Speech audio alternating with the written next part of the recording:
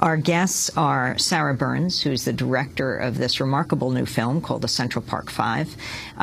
We are also joined by the former New York Daily News reporter Natalie Byfield, who was there in 1989 in the newsroom when the attack on Patricia Miley took place. She wasn't named for years, but she was the investment banker, the 28-year-old woman, a white woman who was raped in Central Park. And we're joined by Raymond Santana. Raymond, before I ask about your experience, in this excerpt from the Central Park Five documentary, two of the defendants, Kevin Richardson and you, Raymond Santana, describe how detectives tried to play them against each other during their separate interrogations. It got to one point where they pulled me, Yusuf, and Antron in the conference room, and the lawyer says, you know, we're going to lose this case. What we're planning to do is see if we can get you a plea deal.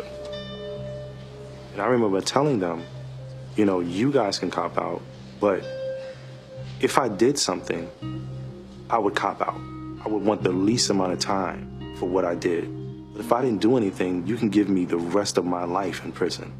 You know, I didn't know what that meant back then, but I just knew that there would be no way that I would cop out to something that I didn't do. They said, well, it has to be all three of you guys or it's nobody. That was Raymond Santana and Yusuf Salam, another of the Central Park Five. Now let's go to this next clip. Hardigan sat down and he said, look, Ray, I know you didn't do anything wrong, but the other guys right now, they're in other precincts and they're saying that you did it. And they're telling me, well, you're not saying nothing, but these guys put your name in it. And I'm like, I didn't do anything. And he's like, well, this is why I'm here to help you, because I know you didn't do anything. You're a good kid. You know, this isn't you. He pulls out this picture of Kevin Richardson, and he goes, you know this kid? And I'm like, no, I don't know him. And he goes, you see the scratch under his eye? That came from the woman. We know he did it. He's going down. At this point, I'm like, you know, like I don't know these guys that's there, so I'm just gonna make up something and include these guys' names. Okay, if you know, if you're gonna do it to me, then I'm gonna do it to you. That's Raymond Santana in the film and Kevin Richardson.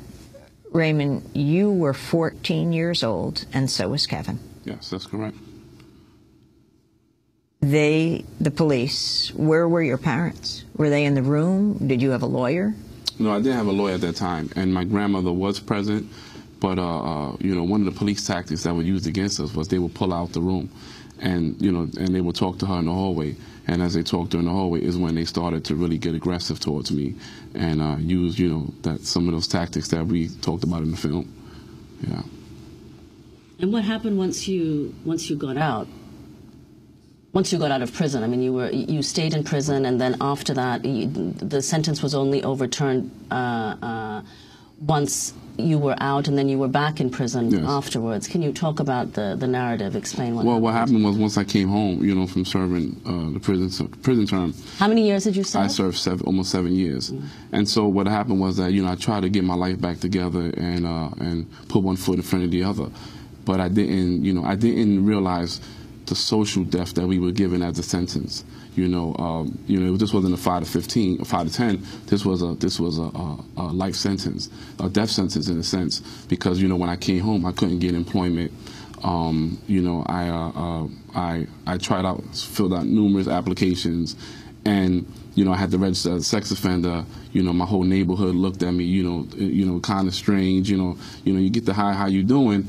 But, you know, you always had that bullseye in the back, you know, that says, you know, some way, somehow, I'm Raymond Santana from the Central Park jogging case. You know, my family shunned away from me, so I thought I was all alone. I had, you know, there was no way I could turn.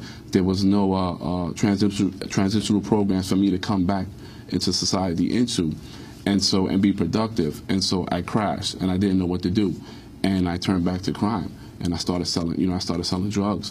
And I got charged, and I got arrested, and I was charged with criminal possession with the intent to distribute. Now, you wouldn't have been in jail that long, except that you had this case before. That's correct. This case that you ultimately were wrongly imprisoned for.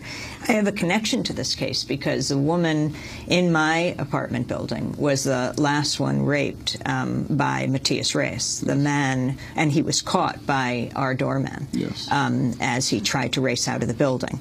This is the man who would later testify that he did the rape, and of course the DNA matched and everything.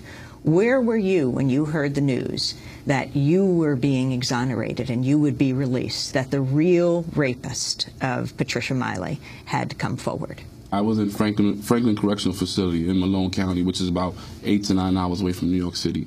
And, you know, and previously before that, I was in Downstate Correctional.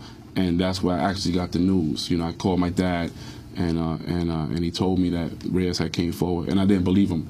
I was so institutionalized by that point that I just felt that Morgenthau and the DA's office would just sweep it under the rug. They would try to make him the sixth man, and I would just go to the grave with this label of the Central Park 5 on my back.